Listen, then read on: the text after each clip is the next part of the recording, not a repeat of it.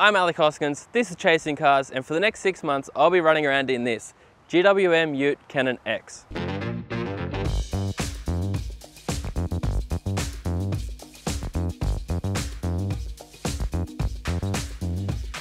First things first, let's address the elephant in the room. Who the hell is this guy?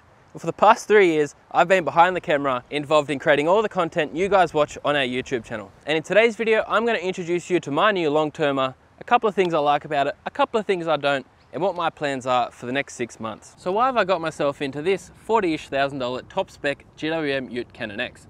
Well, dual cabs fit my lifestyle pretty well outside of chasing cars, dragging race cars around on trailers and filling the tub with more wheels, tyres and jerry cans full of E85 than I can point a stick at. So the GWM Ute has been super popular with you guys on our YouTube channel, and it's been a smash hit in the Aussie sales charts last year. And in the next 6 months, we're going to find out if this budget bus is too good to be true. Starting off with a couple of things I like about this budget bruiser. Firstly, it's one of the safest dual cabs on the road, being one of very few to receive 5 stars in ANCAP's current testing protocol. So the GWM Ute has keyless entry as standard across the range.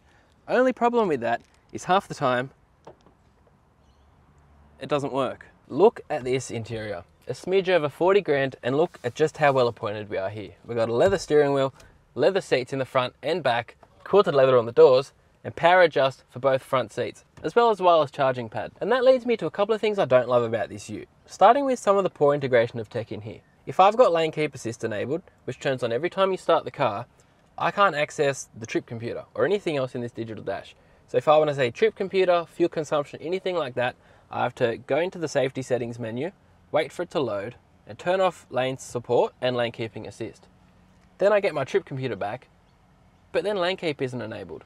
So you can't have both, which is a little bit frustrating. Something else I don't like while sitting in the driver's seat is because of this huge bus steering wheel and where the air vents are placed, you can't actually feel any aircon blowing on your face on a hot summer's day, regardless of how high the fan speed is. The steering wheel blocks all the air. Now, whilst I spend most of my time in this car up in that front seat, it's hard to look past just how good this rear seat is. I've got stacks of room back here behind my own driving position at 6'2". I've got mat pockets on both seats. We've got a full leather bench. We've got a flip down armrest with leather. We've got air vents, we've got 220 volt, and we've got a USB port. The only thing that is a bit strange is there's no rear dome light back here. So those are my first impressions of my new long-termer. Over the next 6 months, we're going to put this thing through its paces to see if it can cut the mustard and compete with the rest of the dual cabs in this segment. We're going to take it to the outback for a week's worth of corrugations, and we're going to tow my 86 race car to Winton and back on a 1400 kilometre round trip to see what it's like with a bit of weight behind it. But we want to know what you want to see, so if you've got any questions, recommendations or ideas, be sure to leave a comment down below.